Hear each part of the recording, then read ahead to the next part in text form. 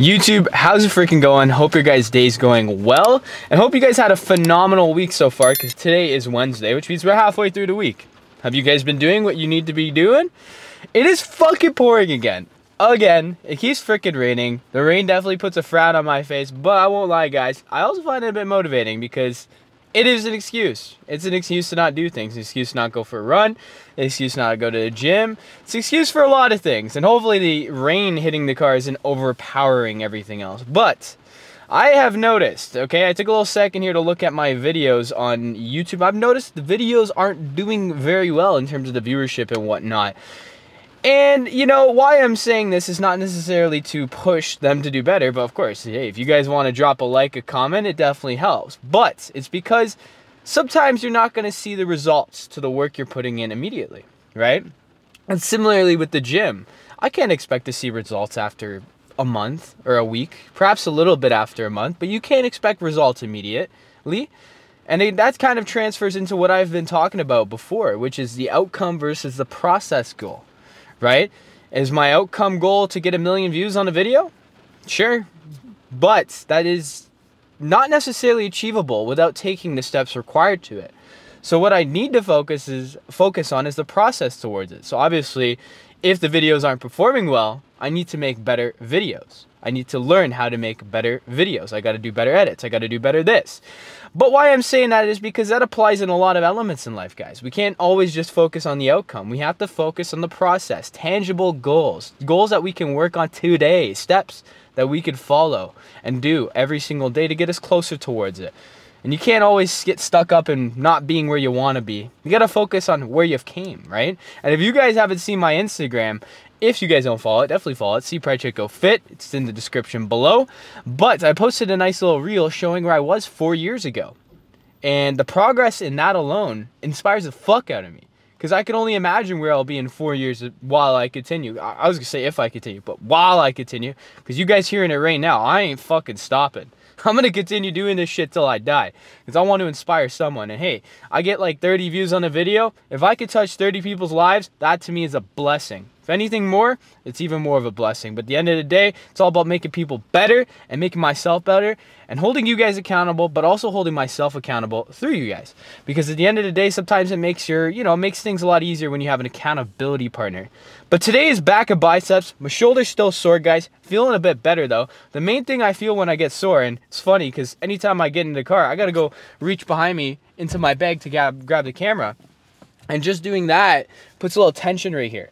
So obviously, I guess it's kind of those movements. Perhaps the chest, maybe it might work a little bit there. But probably not do deltoids, specifically deltoid flies, because I feel like the deltoid flies are actually what might have injured it, doing the one arm. So, I mean, I don't know if I did it wrong or whatnot. Maybe I did a little too much weight.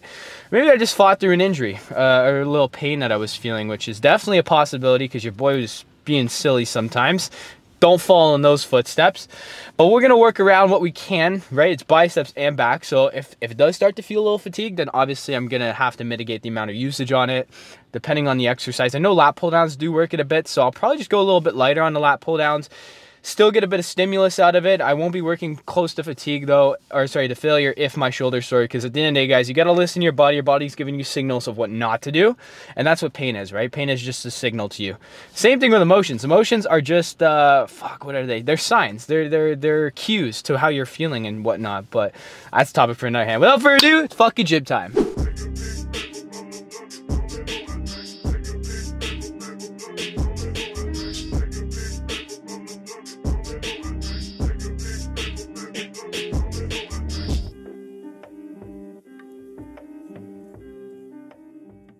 I was talking about how I was talking on last back bicep day about how I'd rather do the preacher curls on the plate loaded machine, so I might as well do it today to get a little bit of insight on how it feels. And I've already completed a couple sets here, and I will tell you guys one thing I am realizing that I feel a lot more on this particular one, which is the plate loaded rather than the cable loaded, is I'm feeling more of an emphasis on my forearms. Perhaps it's because I am going a bit heavier. I'm not doing drop sets like I was last week when I did this, but I am feeling more of an emphasis on my forearms, which is good. I'm still feeling it on my biceps, but it is more of a compound movement, and it makes sense really. I mean, if you're hitting that full range, you are going to be working your forearms to a certain point, right? Because I'm all the way here, like for a certain amount of time there, my biceps really aren't being worked. So getting past that midpoint is more so forearm based than it is bicep based. But I'll also mention, I've been saying how my shoulder's sore. I notice more so when I get to my partials, I kind of try to cheat it, which is by leaning forward a bit and using momentum, or rather leverage, to get it up. But by doing that, it's really emphasizing the deltoid there. So it's hurting it. So I mean, I really have to pay attention to that and avoid doing that, because I did do that, I guess, last set, and I felt it quite substantially on there. So I guess, like I said earlier, I gotta really make sure I'm paying attention to it, because it is injured. And in order for me to let it heal, I gotta make sure I'm playing within the bounds of it. So definitely want to avoid doing the leverage. And all around, I mean, the leverage is just to get those final few reps, to get a little past where I want to be in terms of failure. But it's just going to result in me getting injured. So obviously the stimulus to fatigue ratio there is more so in the fatigue element, more so in the injury element than fatigue, but still. So I'm supersetting here, doing some preacher curls heavy. I have 225s, a 5, and a 45, so in total 100 pounds here on the plate loaded. And it's pretty difficult, but after completing this, I'll pick up some dumbbells, 25s, and I'll do 12 reps of that. I'm gonna take a little pause in between, which is most likely gonna have to happen. I will. That way I can get those 12 done. And similarly, like I said, I'm paying attention to my shoulder because it is injured. It is a little sore. Even just doing this is a little sore. So I really do need to pay attention to it. And it is hard to you know, kind of mitigate the amount of effort I put into things because of the effect it has on my shoulder. But you got to do what you got to do, right? And in order for me to push myself the way I want to, I have to let it heal fully so I don't put myself out of the gym for months, right? So let's just remember that. Let's get right in this.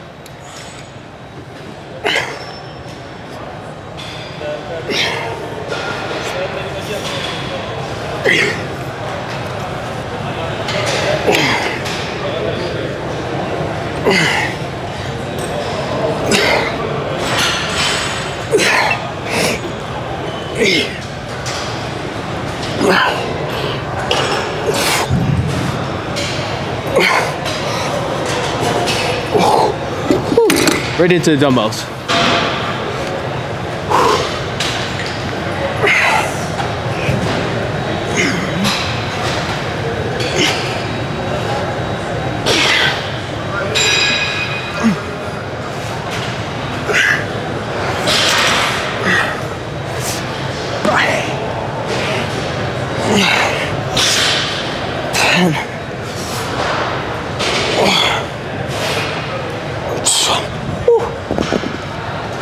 Forearms are definitely feeling it. As I said, the plate loaded preacher curl machine definitely emphasizes the forearms a little bit more than the cable. Also want to mention, because a lot of people who do curls pick up a weight that they can't necessarily control. I mean, when you get to the final portion of your set and you want to get a little bit extra in, it's okay to do a bit of a swing motion, but all around it should be avoided as much as possible. And what I mean by that is, you know, people will curl, this is like a regular curl, right? But then you'll see people go like this, right? And I've done that time to time, right? If you want to do a little bit heavier, you do call those cheat curls, right? To get a little bit heavier weights, so you get more used to heavier weights, which is all right. But with dumbbells, I mean, unless like that is your objective, all around you really do want to mitigate the amount of usage of a swing you do, unless you know that you're lifting a heavier weight that requires you to do that. It is good though, it is a good tool to have when you're trying to get past that mark of failure. But I'm gonna do this for 4 sets. That is set number 2, so I got 2 more. Let's get it done. Okay, we're gonna work into some back now. Gonna be doing some barbell rows. Haven't done barbell rows free weight in a little bit. Definitely a good exercise to do. I like putting on heavy weights. Testing the water, see how much I can lift. In the right way, of course. I don't want to hurt myself. So I did do a couple warm-up sets, or rather sets in general, just to gauge how my shoulder would feel after doing this, because I figured it might hurt a little bit, but to be honest, feeling pretty good. So definitely want to keep an eye on it, especially when I get into this set. I did 1 set so far of the weight that I'm going to be doing, which is 185, and it felt good. I did it for 10 reps, getting that full range of motion, because I do really want to emphasize that depth element on this sort of exercise. But definitely some partials come into play near the ending of it. And I also recommend wearing a belt, because the belt's definitely going to help you, especially with keeping your posture in place and whatnot, your form rather locked, and also mitigate the lower back effects. I do feel like with this particular exercise, my lower back gets fatigued, but let's get right in it.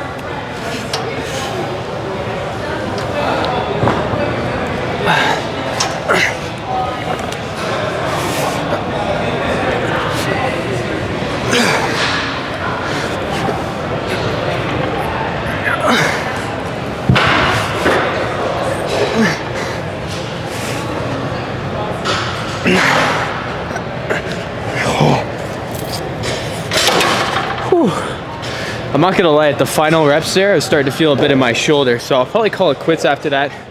I did do a good amount of sets prior to doing this, but I want to get into a bit of a superset, incorporating pull-ups and biceps, so let's get into that. Okay, I'm gonna be doing a superset of the barbell curls. I was gonna say lunges, kind of twisting my words there, but I don't like doing too heavy on this because, as I was saying with the dumbbells, do start to get to more of a cheat curls, which is of course using leverage to get it up.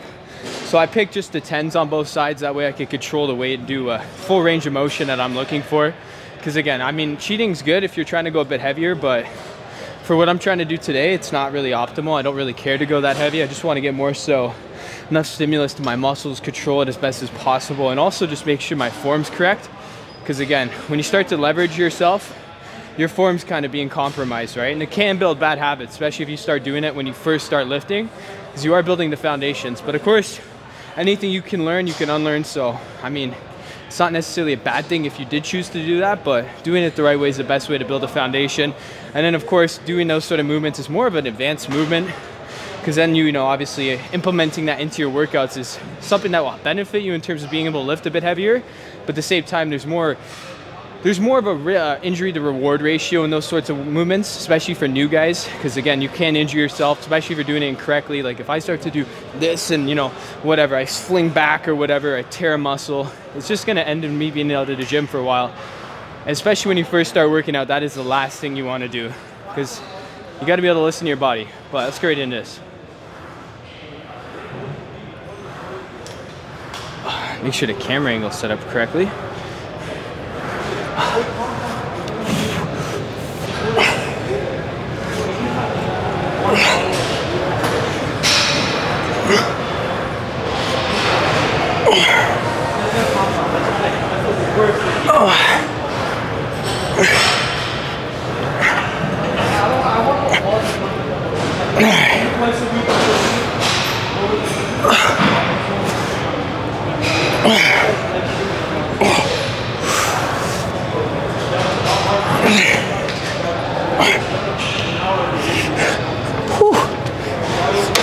I think next I'm gonna add 5s just to increase it, because I was able to do 15 there, but let's go right into pull-ups.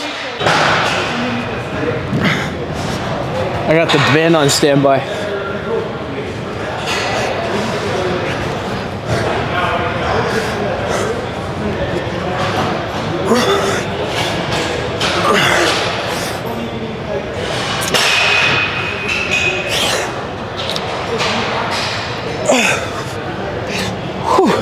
Let's get 4 more in with the band.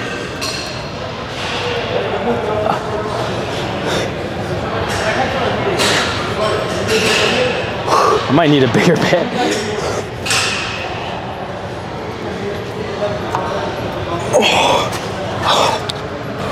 I'm not gonna lie, that superset of the pull-ups and curls took a lot out of me, especially on my forearms. Because doing those curls, because it's fixated, I really feel a lot of tension on my forearms.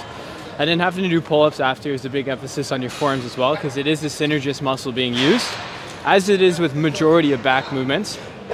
But as said, guys, my shoulder is sore, and we're gonna be working in some lat pull downs. And with lat pull downs, I feel it the most. So after doing my first set, I was able to gauge that doing like a mid-range partial is the best way to effectively hit my lats without putting any strain on my shoulder here. Because when I get past a certain point, I feel a big strain. Even just by doing that, I feel a big strain on it. So I'm just gonna be doing halfway and a lighter weight. But I am supersetting with rows, some mid-grip rows, I would say. I tried the long range, but similarly feeling it on the shoulder. So it is a limiting thing, but I need to make sure that I'm not pushing it to injure it, right? Because last thing I wanna do, guys, like I keep saying, is be out of the gym for an extended period of time because I didn't listen to my body, right? But with the rows, similarly to the lat pull down, I'm gonna be doing a lighter weight because, as said, guys, I gotta gauge it, right? And I feel like doing a lighter weight puts less resistance and need to use other muscles to compensate, because if you guys aren't aware, sometimes when you're lifting a certain heavy weight, you're actually not able to lift it with the muscle you're trying to target, such as like a lat pull down, to the point where you start using your forearms a lot more. Sometimes you use momentum, right? You'll do certain things to allow yourself to lift the weight, which creates a muscle imbalance, and also in this case puts a bit of strain on a muscle that I don't want to put strain on. So I'll just do a bit more volume in terms of like moving around. Like I'll do 12 reps of each, but like very limited rest in between, like go exercise to exercise, back and forth. I won't lie, even now, man, my shoulder's a bit sore, so I really will gauge it. I might have to cut it short if needed because of the limiting factor in my shoulder, which plays with me mentally, because then I feel like I'm not getting an effective workout, but I'd rather work out and get something than nothing because my shoulder's fucked up. So we'll go a little lighter here, a little slower, and see how it feels. Similarly with the lat pull. Now let's get right into this. So you don't feel it now.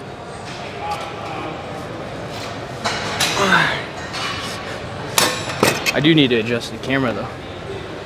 This is the struggles of being alone when you work out and you're recording.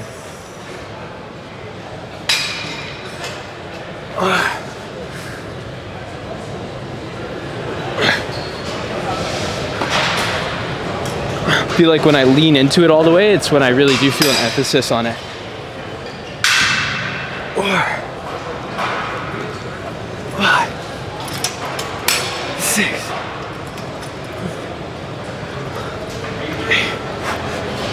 9, 10.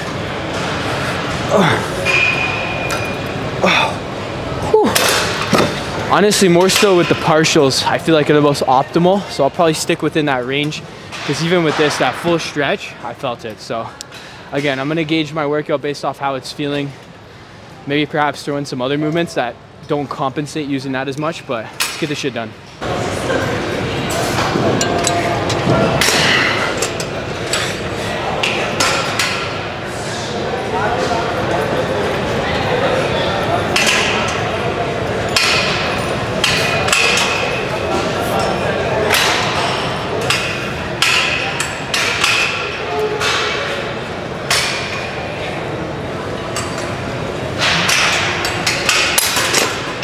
I'm not gonna lie guys, I was gonna call it after doing those 2 exercises, the superset there, but I figured I would get one more in. Fortunately, it plays in my mind that I'm not working hard enough because of my shoulder being a little sore, and I feel like I could be doing more. I feel like I should be pushing myself harder, but I mean, those are just the mental things you gotta ignore, because at the end of the day, your body is injured for a reason, right? There is a reason for it, to signal to you that you need to allow that area to recover. And I mean, I have to practice what I preach, right? I mean, I can't just fight through it, take a painkiller and ignore it. Thankfully, it's not a big problem, because I mean, if it was struggling to do any of this shit, that'd be a problem. But it's only when I get really past, like right here, and even now, I'm not really feeling it too much.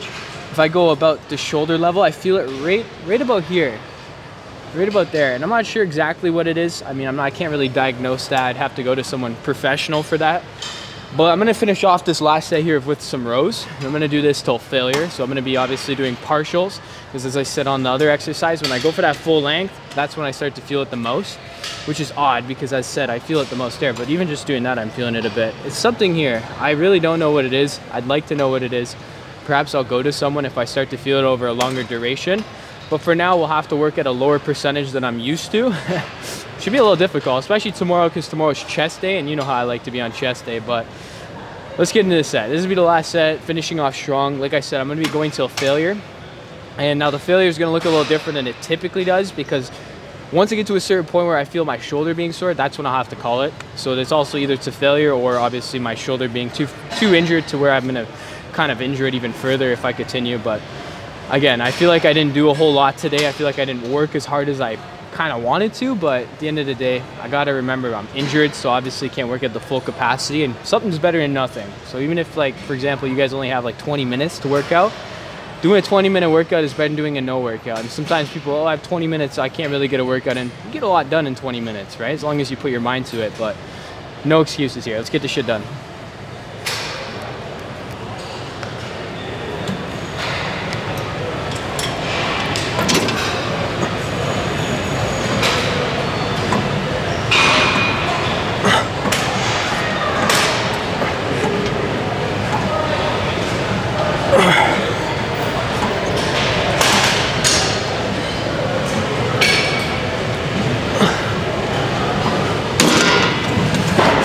I'm feeling it in my shoulder, man. I might lower the weight. Let's lower the weight and see how it feels.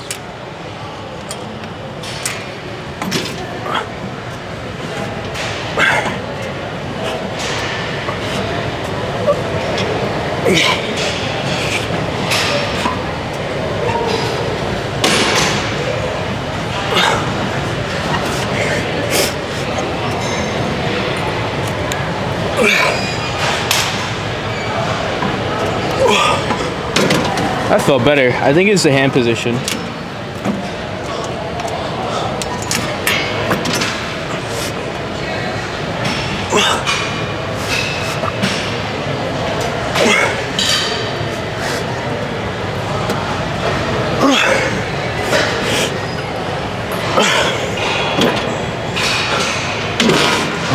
I'm gonna lower the weight again.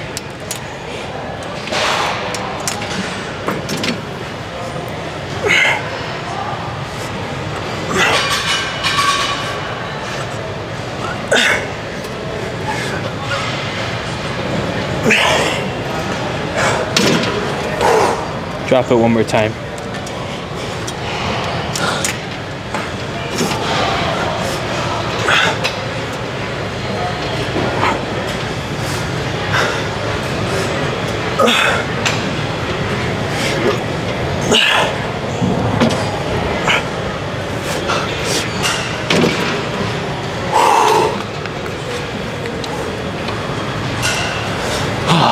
Shoulder is definitely a limiting factor.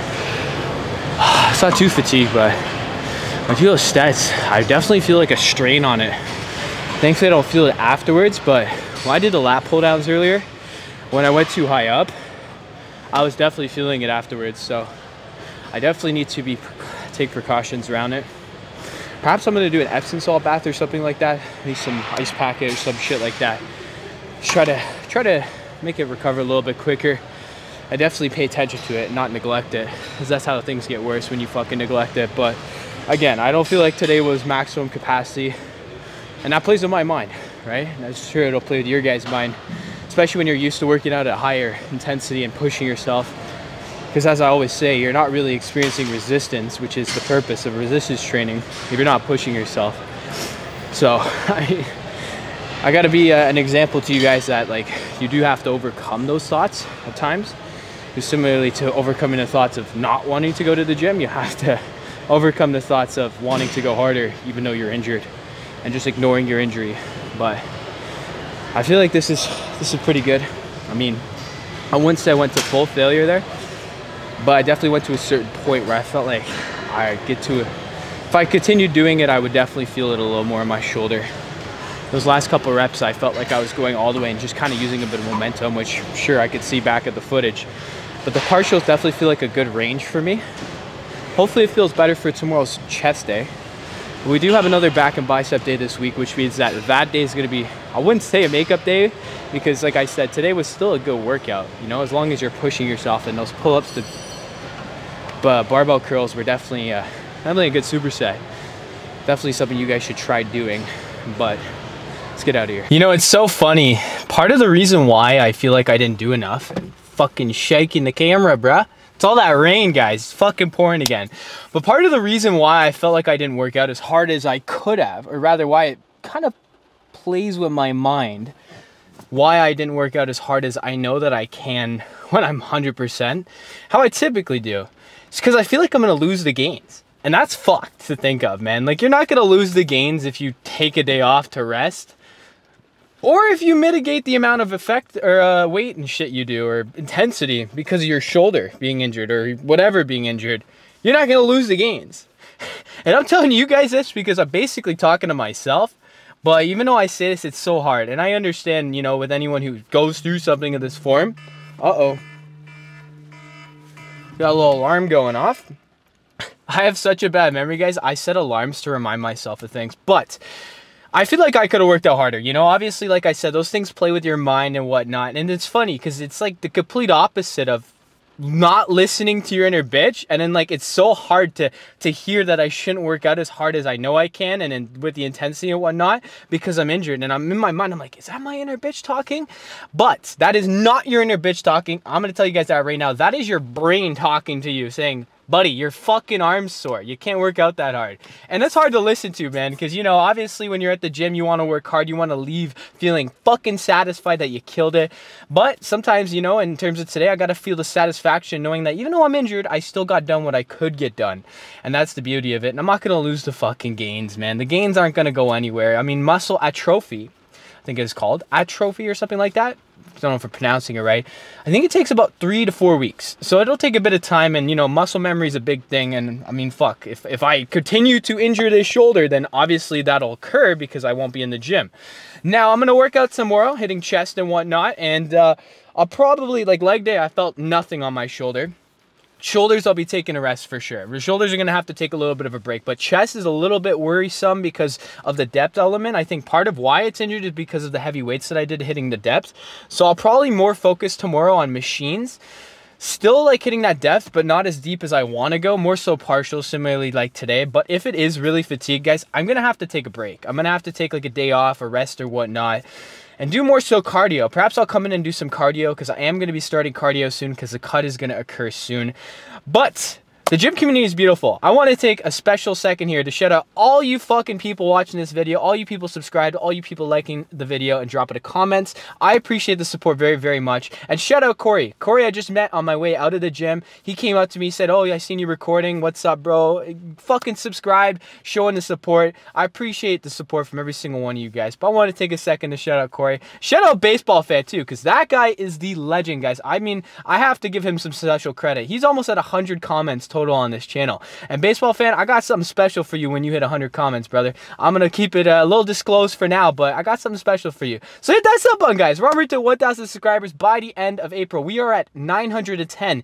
90 more to go. 90 more, guys. I appreciate the support very, very much. Drop a comment down below what you guys are getting done today, because today is a beautiful day and you still got to get done what you got to get done regardless of the fucking rain. Fuck the rain, but still fuck your excuses even more. Hit the post notification bell so you guys never miss a video. Guys, get done what you need to get done. Like I said, have a blessed day and find your impetus. Goodbye.